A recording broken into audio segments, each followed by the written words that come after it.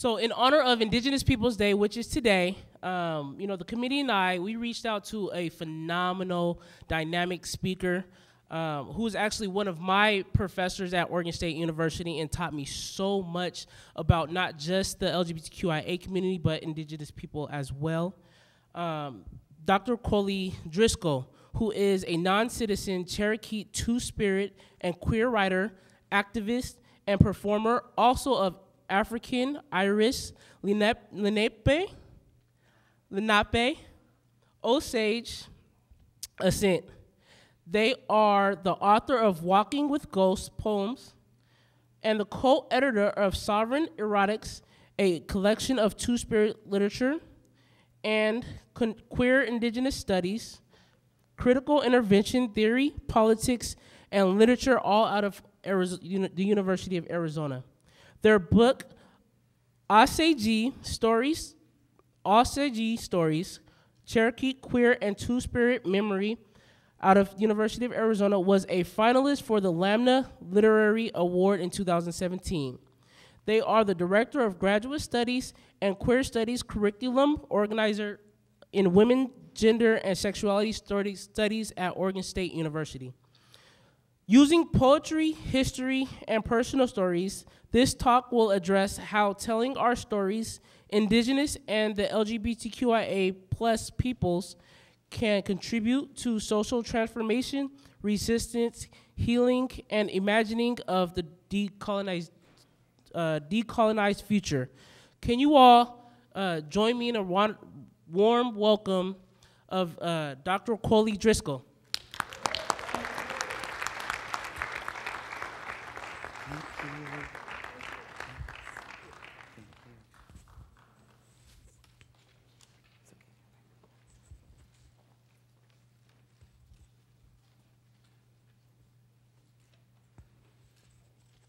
Shio Nagada, Qwo-Li Dawado, Qwo-Li Nagad, Ani Owiya Hi Elo, Qwo-Li Ani Duwama Shayes, Ani Puyallup Ayes, Ani Muckleshoot Ayes, Wado Highline College, Ale Dominique Austin, Multicultural Affairs, Ale LGBTQIA Task Force.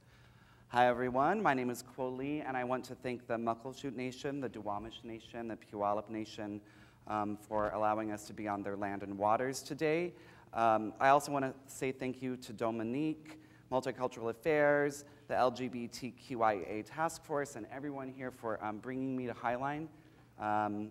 It's truly an honor and really humbling, and I want to ask forgiveness from the elders who are here today if I should misstep in following any protocols, and thank you for your work and wisdom.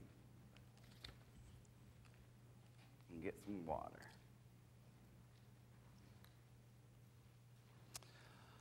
I speak Cherokee like a 3-year-old because like most Cherokees, I didn't grow up speaking Cherokee, and I'm in the process of relearning our language. So for any speakers who might be in the audience, I'm grateful to my Cherokee language teacher, Bo Taylor, and any mistakes are my own.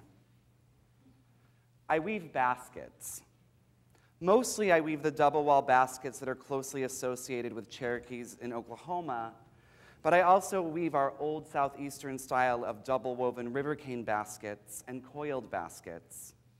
I'm not an expert weaver and still have a lot to learn: how to gather materials for weaving, how to process cane, how to weave other styles of baskets that are now part of Cherokee weaving traditions. I share this because weaving deeply informs my theorizing about Cherokee Two-Spirit and queer memories and histories, and has become my guiding metaphor for thinking about the ways in which Cherokee Two-Spirit and queer people are reimagining our pasts and futures through a practice of restorying in the present. By restorying, I mean retelling and reimagining stories that restores and continues our cultural memories. Chicana scholar KCC Cobos theorizes embodied storying, the ways in which Chicanas continue indigenous identities through embodied practices, and writes that embodied storying, quote, requires interrogating ways that history and the archive have acted upon indigenous bodies, and looking for ways that this can be countered by retelling stories. Miami scholar Malia Powell begins her writing, quote, "This is a story," reminding us that theory and scholarship are always stories about how the world works and are part of a much more complicated accumulation of stories, end quote. Powell and other women of color feminists refuse the separation between theory, poetry, art, and other forms of expression. My work is also an accumulation of stories and a reimagining of those stories through scholarship, poetry, performance, beading, and weaving in hopes to recreate new stories for Cherokee Two-Spirit people and larger indigenous queer movements and communities, a restorying. And so my talk today weaves back and forth between scholarship and theory and history and poetry and performance and intentionally disrupts colonial categories of how we do this work. There are several ways to describe Two-Spirit people in Cherokee, and I think it's important to say that the speakers who have taught us this want to make clear that these are descriptions and not categories. But their diversity reflects the limits of any umbrella term in English. So some of those words are Ashgayusti Udanti, he or she feels like a man. Agayust Udanti, he or she feels like a woman. Nudale Ageya Udante di, different spirited woman. Nudale Ashkaya Udante di, different spirited man. Shkigi, that way. Uli Gishti Degi, flirt. Talikwo Didantan, he or she has two hearts. Utse Lida, special. Nudale Udanto or Nudale Udante di, different heart or spirit. Achoine, third, as in gender. Asegi Udanto or Asegi Udanti or Asegi Udante di, which means a strange heart and spirit. And it is this final term that I would like to look to as a way to think through a critique of colonial heteropatriarchy and to begin to reimagine histories of Cherokee gender and sexuality. So Asegi Udanto refers specifically to people who fall either outside of men's and women's roles or who mix men's and women's roles. Asegi, which means strange, is used by some Cherokees as a term similar to queer, and it provides a means by which to rethink through Cherokee history in order to listen to those stories rendered strange by colonial heteropatriarchy. Asegi stories are the other stories, the strange and queer stories that are told in the absent presence of Two-Spirit and same-gender loving people in both archival and embodied memories. They are the stories Cherokee Two-Spirit people tell each other in order to revise cultural memories. They are the stories hidden between the basket walls. And it is through the retelling and a reimagining of these Asegi stories that we can work together to place gender and sexuality at the center of radical decolonial work.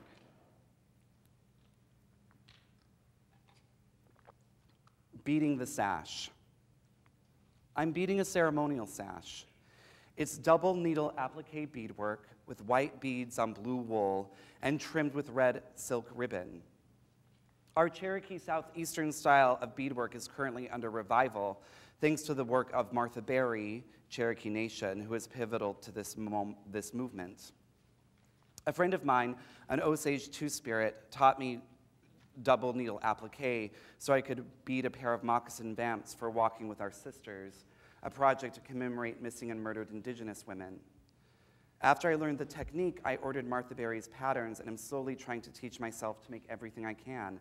I've completed a few small projects, the vamps, a kupa square for a friend's wedding, and 2 small purses. The few other pieces I've made were gifts, but the sash is for me. The sash is much larger and much slower process for me as a beginning beater than I imagined. It's detailed handwork that uses more than one beading technique, and hand sewing that takes my novice hands and pained body a long time to complete. As I bead the white spirals against the blue wool, I remember J.P. Johnson, Natchez Cherokee, says, I believe the revival of any lost art tradition is vital to understanding who we were as a people, in the same way that speaking the language gives us a blueprint for real Cherokee thought.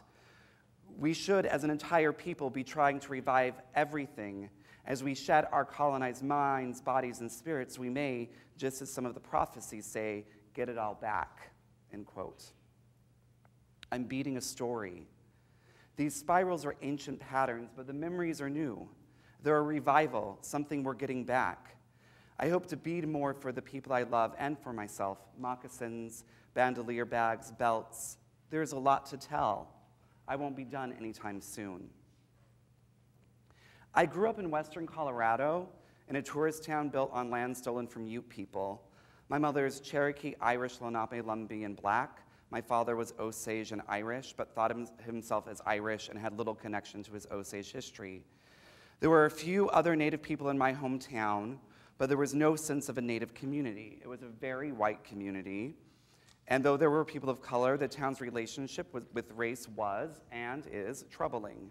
My Native community was my family, mostly my mother, who carried the stories and histories of our family with her. It was through her that I understood pieces of our family history and who I was and am as a Cherokee person. I don't remember not knowing I was Cherokee. I do remember understanding that I wasn't really a boy, and I do understand the moment I first understood the word gay had something to do with me. While growing up, I had the stories my mother told me about our family history, about her experiences as a mixed-blood Cherokee child in rural southeastern Colorado, with brief periods in both San Francisco and Vallejo, California. My mother's stories helped me know who I am. But even as these stories root me in who I am as a multiracial, diasporic, non-citizen Cherokee person, there were and are gaps in the stories I needed and need. When I began the process of coming out as queer and trans and learned about the organizing of indigenous Two-Spirit people, I wanted stories about Cherokee Two-Spirit people. These stories, though, weren't there, not at least in writing I could find, and not in stories my mother told me. This led me to ask, where are the stories of Cherokee Two-Spirit folks? And in the absence of any answer, I went looking. I'm beating a story. To help bring Cherokee Two-Spirit LGBTQ stories to the center, one of my current projects is what Della Pollock calls an oral history performance, which she defines as, quote, performance that takes their impetus from formal or informal oral history interviews when oral history is understood as the recreation of storied experience for the primary purpose of gaining social historical perspective, end quote. My project is based on oral histories with Two-Spirit LGBTQ people of Cherokee descent, and I also perform a solo version of this performance. But the solo version is an in-progress study to try to imagine an ensemble performance in the future. Through the process of oral history performance, stories sink deep into my bones. Recording oral histories with other Cherokee Two-Spirit LGBTQ people helps restore a sense of community for me. It helps create new memories for the future of who we are and who we might become. As I transcribe these stories, the voices of those I talk with stick to me. It's like trying to learn an old stomp dance song. I play the recordings over and over as I transcribe, and the voices sink in. This lends itself to performance. I can hear the voices of the people I talk with, try to honor who they are as I retell their stories.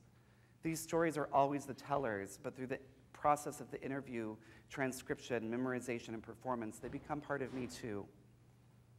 I'm beating a story. I also tell stories through weaving baskets, finger-woven sashes, and beadwork. For me, these aren't really separate projects. They're a way to tell stories, both old and new. Cherokee writer Thomas King writes, "The truth about stories is that's all we are." Oral history performance is another way to tell stories. Each story is a bead stitched together with the thread of memory. I'm beating a story. It's a story I need to hear, and missing fragments of cultural memories of who we are as Cherokee Two-Spirit LGBTQ people. It's a story to help us remember. As I listen to and tell the stories of other Cherokee Two-Spirit LGBTQ people against the bright background of our histories, I remember there is a lot to tell, I won't be done anytime soon.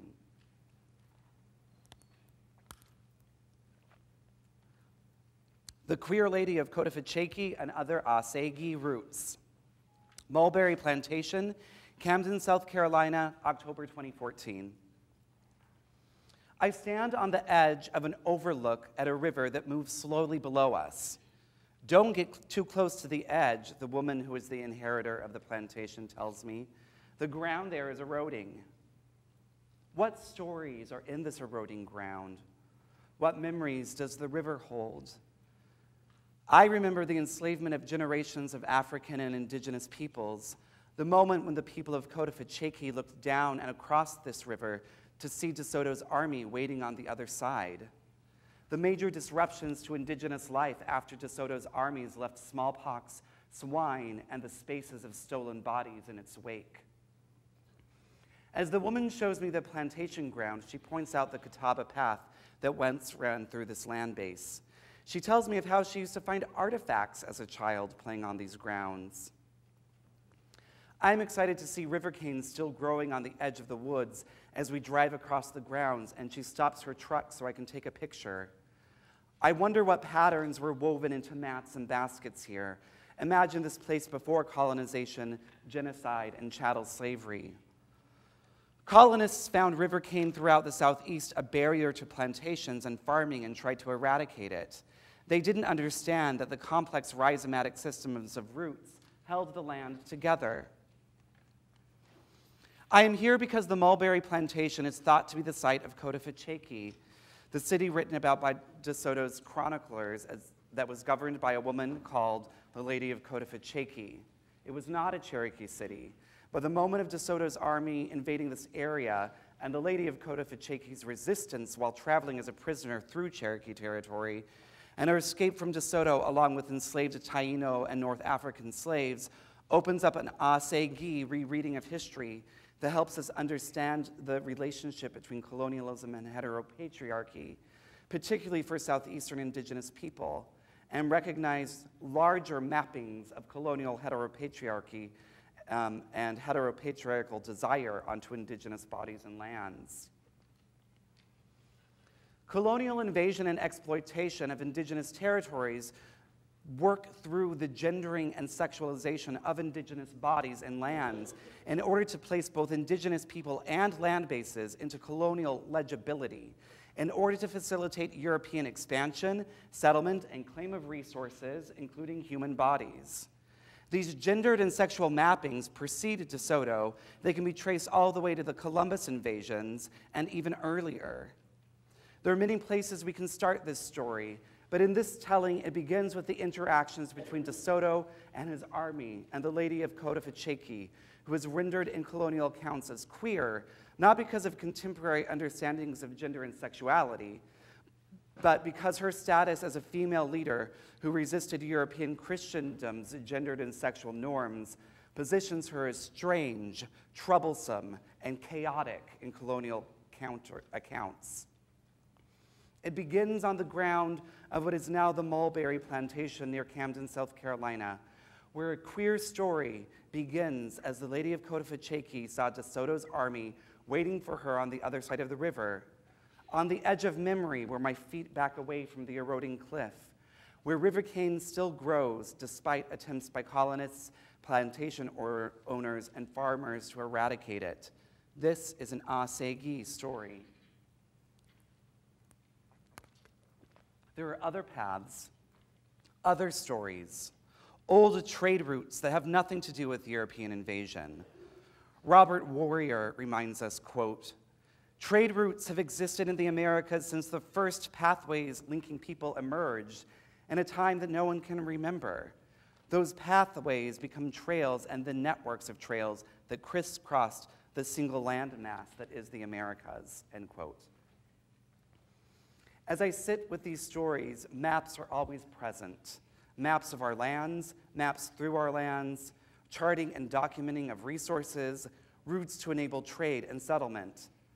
Not all invaders created literal maps, but instead described travels and interactions with indigenous peoples that were later used to make maps. Gender and sexuality and colonial desires for their regulation are a constant present in these descriptions, mapping colonial desires onto indigenous bodies. What the maps don't show is our bodies.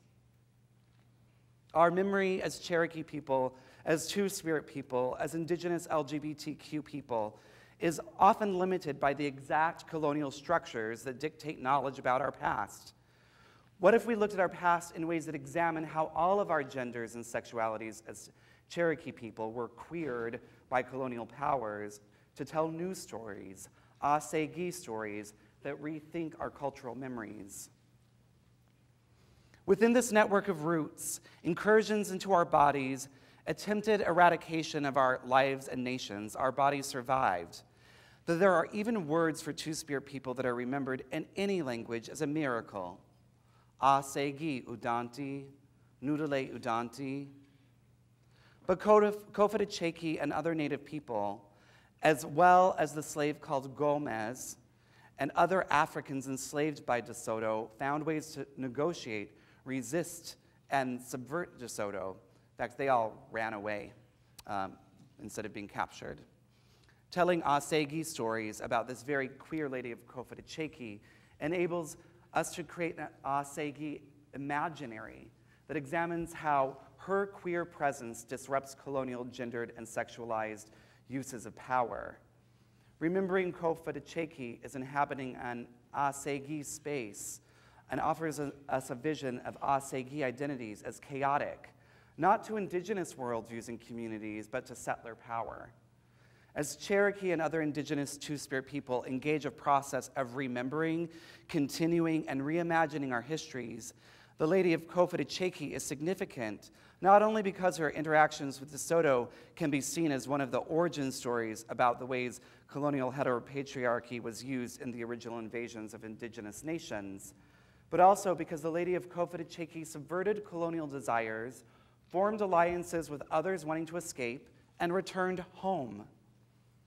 An Asegi return to home is not limited to a return to Cherokee homelands, but also to a homecoming to who we are as human beings, regardless of our presence in the colonial archives.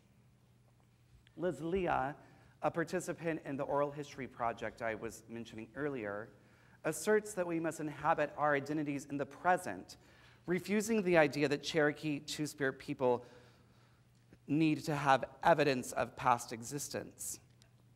This is Liz Leah. But really, at some point, it has got to stop sharing about what we don't love about how we're being treated and start being the people we are, taking on those roles. And so for me, that was learning how to play river cane flute. It was fishing. It was helping Earl fix his ultralight plane. It was out being with the guys doing the cars, that sort of stuff. And just being who we are. And at that point, we'll start, I feel certain that our mythology will start reemerging, because none of this stuff is ever lost. We were never lost. While heteropatriarchal colonization attempts to claim land and bodies, Asegi bodies remain unruly.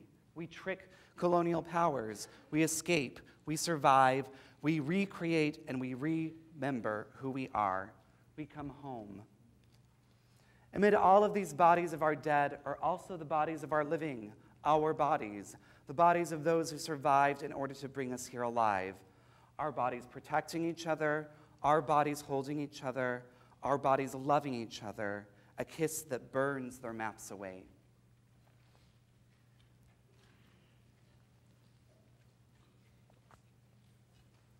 Map of the Americas. I wish when we touch, we could transcend history in double helixes of dark and light on wings we build ourselves. But this land grows volcanic with a smoldering hum of bones, all that's left of men who watched beloveds torn apart by rifles, grandmothers singing back lost families, children who didn't live long enough to cradle a lover, arms around waist, lips gently skimming nape, legs twined together like a river cane basket. Sometimes I look at you and choke back sobs knowing you were here because so many of my people are not. Look. My body, curled and asleep, becomes a map of the Americas. My hair spread upon the pillow, a landscape of ice. My chest, the plains and hills of this land. My spine, the continental divide. My heart drums the rhythm of returning buffalo herds. Do you notice the deserts and green mountains on my belly's topography, or the way my hips rise like ancient pyramids, my legs wrapped with the Amazon, the Andes, the Pampas, the vast roads of the Incas? Here are rainforests, highlands, stolen breath trapped deep in mine shafts, and my feet that reach to touch Antarctica. When your hands travel across my hemispheres, know these lands have been invaded before, and though I may quiver from your touch, there is still a war. It is not without fear and memories awash in blood that I allow you to slip between my borders, rest in the warm valleys of my sovereign body, offer you feasts and songs, dress you in a cloak of peacock feathers and stars. These gifts could be misconstrued as worship, honor mistaken for surrender. When you taste my lips, think of maize, venison, perfect wild strawberries. Notice the way my breath smells of cedar, my sweat flows like slow southern rivers, and my flesh burns with history. Honor this. I walk out of genocide to touch you. For the boarding school survivors, panicked footsteps of memory run toward you. Something forbidden is walled up in that church. The heavy muslin curtains a monologue of endless silence. Forgive us our trespasses as we forgive those whose fingers permeate our dreams. What is buried behind the school? Whose red fingerprints lay under the fresh white paint? Loving Day. The epigraph reads, "Everyone get out of Pulse and keep running." Facebook post from Pulse Orlando, June 12, 2016. To staunch the bleeding, sharp and hidden as a man, write a poem with intent and precision. Try to imagine, to turn dancing into bodies, write guns into outlines while stories play dead in the walls. Barricade police tape at South Orange and West Esther. I wanted to write a poem, but stuffed a handkerchief into my name and the bullet hole in his back instead. I wanted to write a poem, but the letters huddle together for 3 hours in a bathroom stall and bleed out. I know the sharp pop, stop turning this poem in the dark right now, sparks from a barrel. Words creep to shell casings, clot my blood, steal onto our televisions, whisper across our screens. I hear Wounded Knee, Spanish names, mass shootings in U.S. history, indigenous and black, and how much can our hearts carry? I'm tired of writing poems to our dead, but cannot withstand their tugs on my skirt, hungry little lullabies. Paper doesn't want held, but I need our dead. I need our living. I need someone to carry them. Charlottesville. 1. Orbital elements, astrological units, rotational axis, the moon sweeps the sky clear of light in Charlottesville. 2. I don't know the kelvins of the sun, but I do know that fires burn hot and dangerous in Charlottesville. White men scream blood and soil as they stomp skulls into Monacan land. The governor of Virginia says hate has no place in America. I'm grateful for his lie, but I am one of the merciless Indian savages, Octoroon, Walter A. Plecker's mixed blood nightmare, Thomas Jefferson's racial equation, an amalgamation, an abomination. The governor of Virginia says hate has no place in America.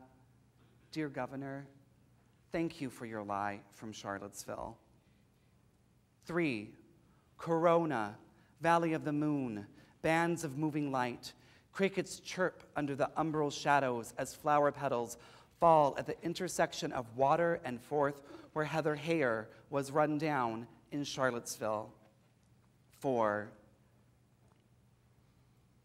Oh, Sally Hemings, let me sing you a lullaby to help you survive Monticello. Let me sing you a song that carries you to Polaris. I will sing only celestial words, only sun and a moon and star and beautiful, only Pegasus and Cassiopeia, Big Dipper and Little Dipper. I will sing the back cloth of distant pins of light we watch, facing north on an August night. I will sing the strawberries from your mother's garden, warmed by gravitational pull of planets. I will sing about the solar eclipse, the axis of the earth, rivers of light. Sally, I will sing nothing, I swear, of Charlottesville.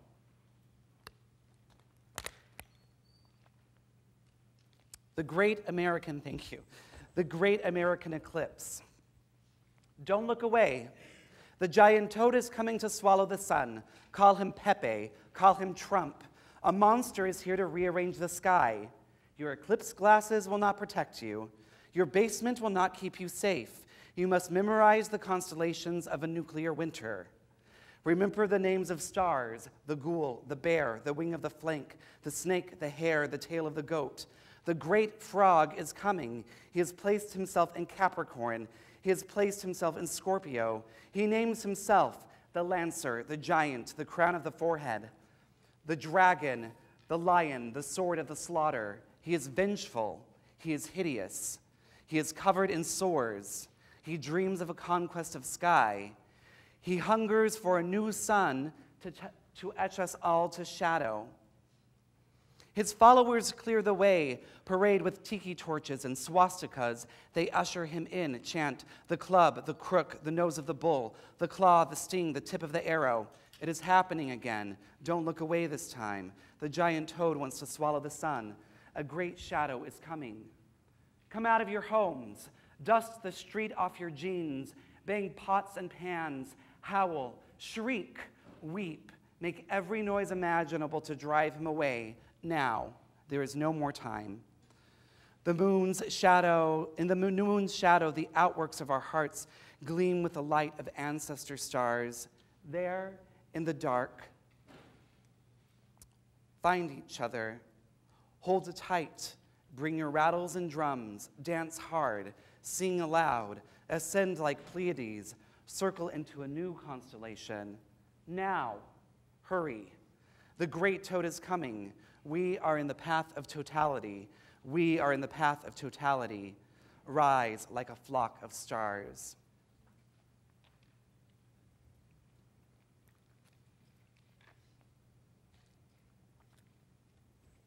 Stomp Dance, Two-Spirit Gathering. A giveaway poem especially for Michael St. Clair, 1952 to 2012. After the Indian drag queens and kings shake their booties to Adele and Lady Gaga, chairs are spirited away to clear the floor for Stomp Dance.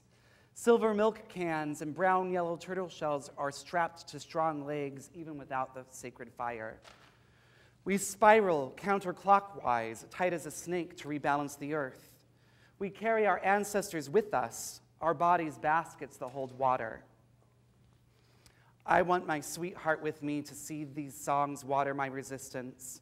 I want his voice singing behind me. I want him to see me shake doxy-used under my blue and white skirt, my heels sore from hitting concrete instead of earth. I want my sister and mom to see these other Southeastern two-spirits, and my nieces and nephews hear folks talk our language like wildfire as it rolls through the Ozarks. I want Colin here to joke me through aches. Sure, each year I shell out too much money to drive to Oklahoma, but it's the only time I can shake shells or hear Laura in her rainbow finger-woven sash remind us that the world began with water and earth, or JC show us we have a place around the fire. I drove 9 hours from Texas to get here. My muscles shake with exhaustion and pain, but I dance every dance. Imagine our spirits as splints of light locked together. The Milky Way is a white path we follow to carry Earth back to our mother mounds.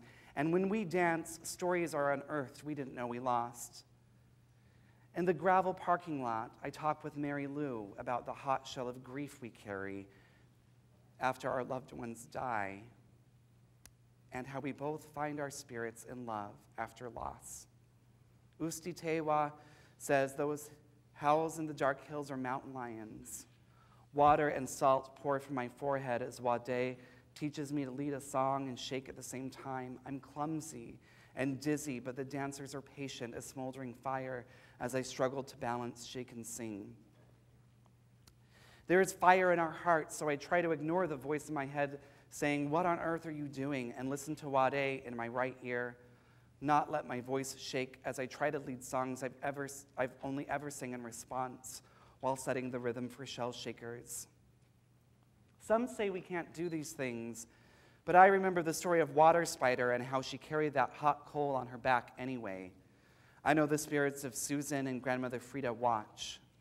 This is the work of our two-spirit people, to sing, to shake, to listen, to remember the world needs our fire if any human is to survive. We hold oceans and springs in the water of our bodies. We are part of a story that does not end with the destruction of the earth, but instead where everything returns to us through turtle shells and songs. When we dance, manifest destiny shakes. We are the spirit of water and earth. We are the emergence of fire and turtle shells. We are the ones the world can no longer shake. A ceremony for reclaiming language. Our homelands remember us. They raise themselves up to mend our tongues, remove fingers of conquistadors and governors from bruised necks. As you enter into this ceremony, breathe phrases like copal smoke. Let syllables strengthen your blood like nopales. Wear words around your throat, a gift of turquoise and gold. Remember, we are here to become elders and ancestors that teach our children to heal the world. As you enter this ceremony, say a prayer, offer tobacco. Remember, each morning we enter into spinning light of a galaxy that loves us. Hidden words will sprout in your dreams like maize, opening into the rich brown soil of Anahuac. As you enter into this ceremony, mourn for what was stolen. Smuggle your tongue across their imaginary border and laugh. Let this language suture your heart. Each word whispers a story through your lips, weaves a basket that carries a mending world.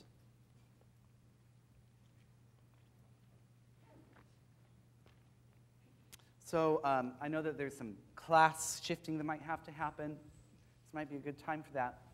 I have one more story I want to share, which is part of the oral history performance. It will be a few minutes of that, and then we can talk and have questions and stuff. But, oh, yes, thank you, thank you.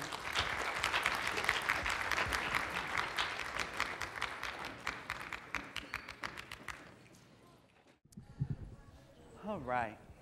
So this last bit that I want to share is from the larger oral history project with Cherokee Queer and Two-Spirit folks.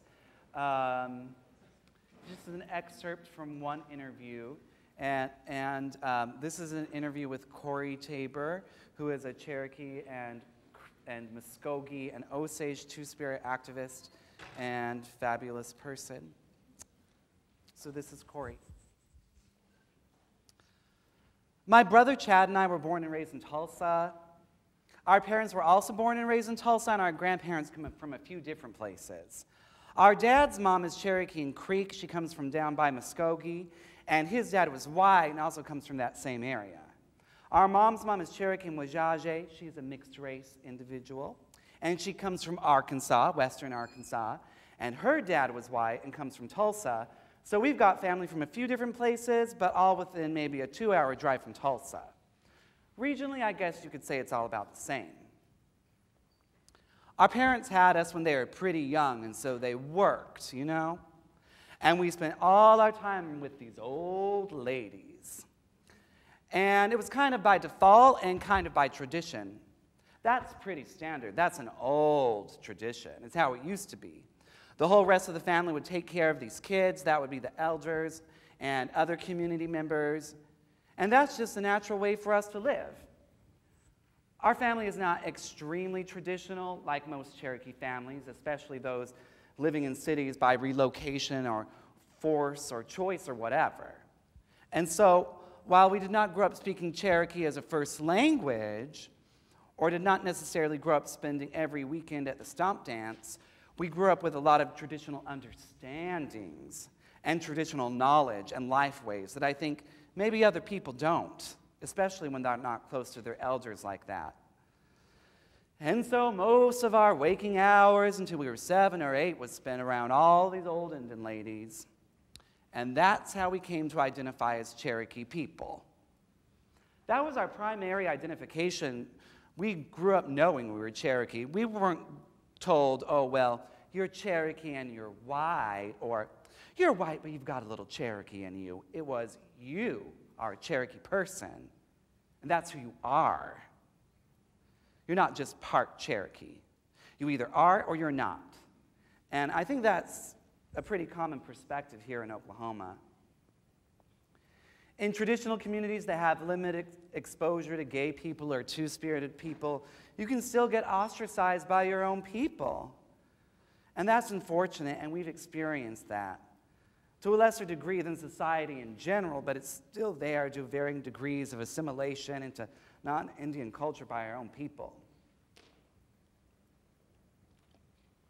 And so, even in those traditional communities, there are times and places where you still be exposed to that sort of disharmony, that distrust, that exclusivity, as if there's no reason for you to be there because you're gay, or there's no reason for you to be there because you're mixed, that invalidation. I think those personal experiences provide you with a desire to make those changes.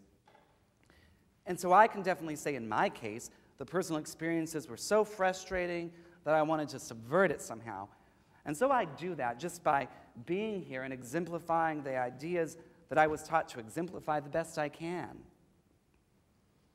Fixing some of those old hurts, those old wounds, those old rifts that still exist for whatever reason, especially in smaller communities, people tend to perpetuate. It just happens, you know? And sometimes it happens for no reason at all. People are just doing it and they don't even know why. It's because they didn't stop to think, or because so-and-so told them that's how it is. I've seen that happen so many times in so many different ways that it's frustrating, and I don't know. For whatever reason, I feel compelled to take it upon myself to be like, no, that is enough. It stops here. And I think it starts as a personal journey, and I think it ends with a sense of obligation, or continues with that. It becomes bigger than yourself. And certainly you have to feel it deeply to begin there. I haven't experienced a great difference between Cherokee and Creek communities. And what I've learned from my experiences with all those people is that there wasn't necessarily a place of reverence for two-spirited people, necessarily. I mean, there could have been, you know, all of our people teach different things, but it was told to us that's not how you're characterized. What's important is how you help out your family and how you take care of your people, whether it be your community, your family, your tribe, whatever circumstance. How you treat the people around you and what you do to give back. That essentially defines you as a person and not who you choose as a partner. And also, I've heard our medicine people say that everybody deserves a place at the fire.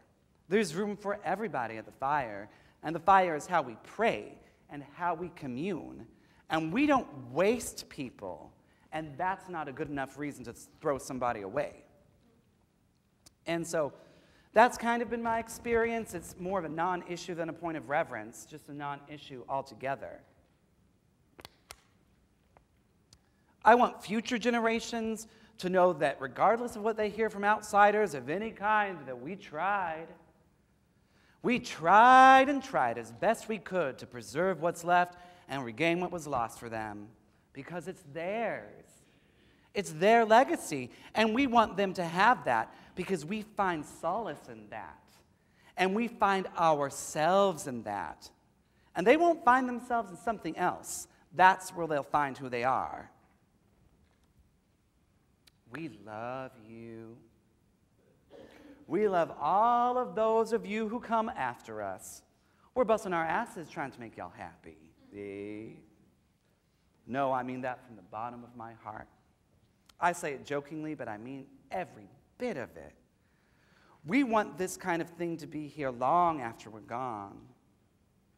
But that's the thing, though. You have to have that kind of foresight.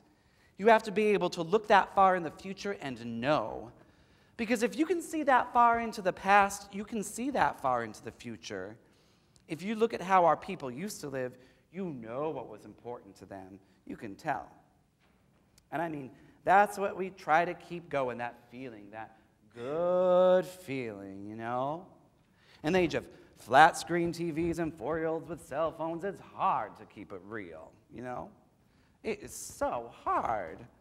But things like this, places like this, are very convenient and very easy places for you to get a little glimpse of that, you know? And a little taste of that.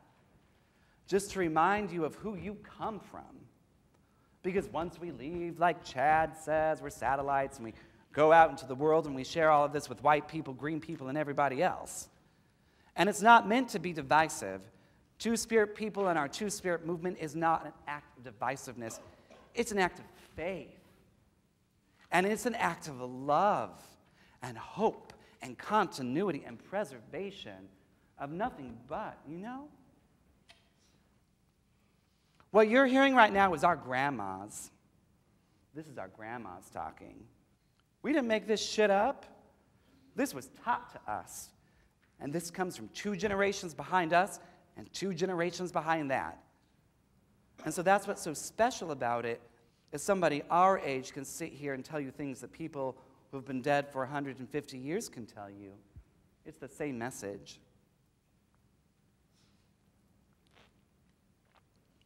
We want love to be our legacy. Oh, I just can't wait till they see my pictures when we're all dressed up. And I think that's going to be great because they'll see all these drag pictures and they'll be like, oh, that must have been a traditional Chickasaw dress. No, girl. We did drag back then. No, but I think it will be great. One of my hope for future generations is that our message is received in the feeling and sentiment with which it was intended. I fear that things will be lost in translation, and I just hope that there's little bits and pieces and bigger bits and bigger pieces that we have for them to work from and operate from in order to build a life that holds true to our values, regardless of what it looks like. Because that's what really makes us who we are, is our values, the way we walk through this world. And I think if we can do something to make other people or encourage other people or inspire them to do the same thing and live the same way, then we've done what we're here to do. Well, you know what? I want to say this too. We have a lot of gay relatives. There's a lot of gay Cherokees and a lot of gay Creeks. And there always has been, and there always will be. And anybody on the tribal council that tells you different is full of fucking shit. And I want you to believe that. I want you to know that from us. Just in case you didn't hear it anywhere else, you heard it here. I mean that from the bottom of my heart, because that's what our medicine people taught us. You guys aren't something new. I mean, some kind of spectacle we never seen. They treat us as if it's a non-issue. Like I said, they treat us as if it's nothing out of the ordinary, because it isn't to us. And I want to make sure that gets in there.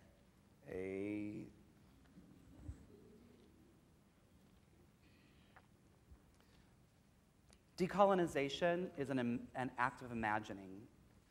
I envision a world in which all indigenous, queer, and trans folks speak our languages, where we all practice our lifeways and teach those lifeways to our children on our own lands, where the land is not poison, where our lives as humans aren't constantly at risk. I envision a world in which we have our places returned to the center of our communities, one in which the colonial powers of the United States, Canada, Australia, New Zealand no longer exist, and indigenous people have created other forms of governance outside of settler states. A world where our red-black selves are celebrated and understood as part of our survival, where women's leadership is centralized and respected, where sexual violence is unheard of, where in North America we no longer have to fight to bring attention to missing and murdered indigenous women, girls, and two-spirit people, where our erotic lives are simply part of the larger reflection of who we are. Yes, I want it all back. Our lives, our languages, our lands, our songs, our plants, our children, our memories, our ancestors, our bodies, all of it. I want us all to remember who we are. Two-spirit people and other indigenous people we're calling queer and trans carry memories for our people. We must remake our past, honor who we are in the present, and imagine the radical and gorgeous possibilities of our future. Our work is to rebalance an unbalanced world. If we are to survive as humans, we must. I'm quite certain that the part of that rebalancing is to dare to love ourselves and one another through our stories, told through scholarship, through poetry, through performance, through song, through art. We must tell our stories and imagine our stories in order to link arms together with others to carry us out of the colonial present and into a decolonized future. Our stories can reweave the world. Qwo-Li, thank you.